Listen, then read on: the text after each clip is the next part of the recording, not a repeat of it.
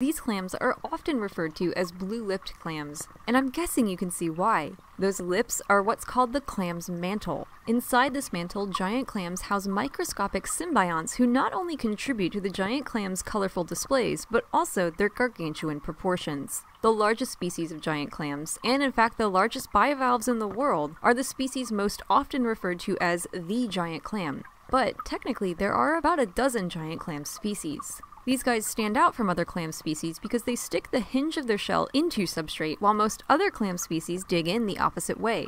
The biggest giant clams may have shells more than 4.5 feet in length, but smaller species like the boring giant clam may only reach just under half a foot. As a disclaimer, the name boring giant clam doesn't relate to how fun they are to be around and actually pertains to their behavior of literally digging into the reef or rocks around them. That being said, giant clams tend to live in coral reef communities as well as shallow coastal waters off the Indian and Pacific Oceans. The zooxanthellae living within their mantle require sunlight for photosynthesis, so giant clams have to ensure they're positioned in waters that give these symbionts as much access to light as possible. This relationship is mutual. While giant clams are filter feeders, consuming plankton, detritus, and any other edible particles floating by, they are also able to consume the excess sugars and proteins produced through photosynthesis performed by the zooxanthellae. In turn, the giant clam offers a safe place for the zooxanthellae to live.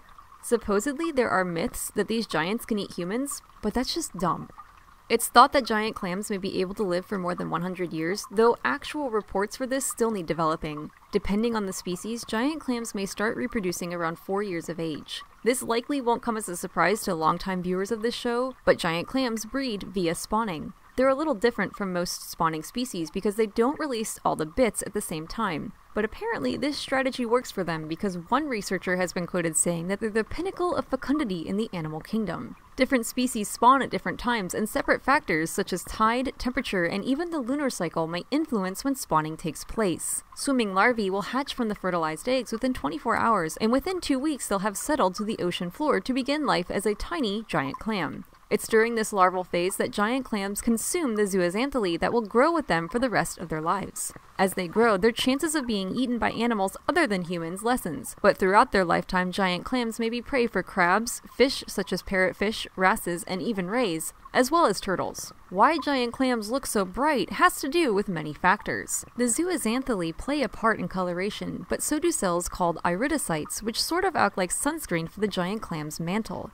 I mean, if you think about it, they spend a lot of time in the sun. Even they have to watch out for sunburn. For more facts on giant clams, check out the links in the description. Give a thumbs up for awesome animals, and thank you for watching Animal Fact Files.